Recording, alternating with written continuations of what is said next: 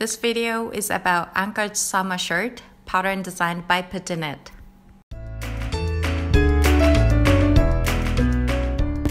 Welcome to my channel. I'm just a humble knitter enjoying knitting since 2018. I knitted this shirt in 2020 spring, and it was such a fun project to knit for summer.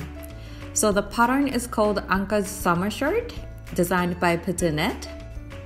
So it's knitted top down. You cast on at the neckband and start knitting in round. You increase stitches at the yoke, and then once you're done with the yoke, you keep knitting in stockinette stitch with raglan increase. Then you separate body and sleeves. You keep knitting in stockinette stitch for body. Once you're done with the body, you knit sleeves and done. I used this yarn, Giza from Bogo de Patsy. It's 125 meters per 50 gram ball. It's 100% cotton yarn in color number 2. I ordered this online from a local yarn store, Fiber Nook, last year, and on their website the color was called Peach.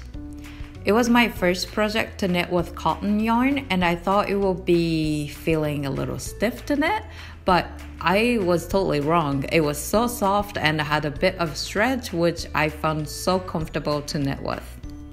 Not only I love the look of this sweater, I also like the process of knitting. So here are my top 3 favorites. Number 1, increasing stitches at yoke followed by raglan increase. It was so much fun to increase stitches while you do knit and purl ribbing. And when you wear this shirt, raglan line goes under your armpit so you don't really see it. I really like this look. Number 2, no stitches to pick up during the work. So once you cast on stitches at the neck, you just keep knitting. And then for the sleeves, the stitches for the sleeves are resting on a scrap yarn.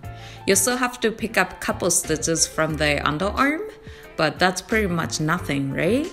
I feel like my life gets much easier when I don't have to pick up stitches during the work. And lastly, number 3, you don't have to knit long sleeves. So I probably added like 1 centimeter on my sleeves. The original pattern goes a bit longer, like up around here, but I just like the shorter version. Anyways, so short sleeves, that means knit up quickly and also less yarns to use, which means friendly to your wallet. One thing that I noticed is because it doesn't use German short rows, the height for the front and the back neck are same. So I noticed that I constantly fix my shirt a little bit to get a comfortable fit. Anyways, that's it for today's video. I'm thinking about knitting another summer knitwear, but I don't know which pattern to use yet.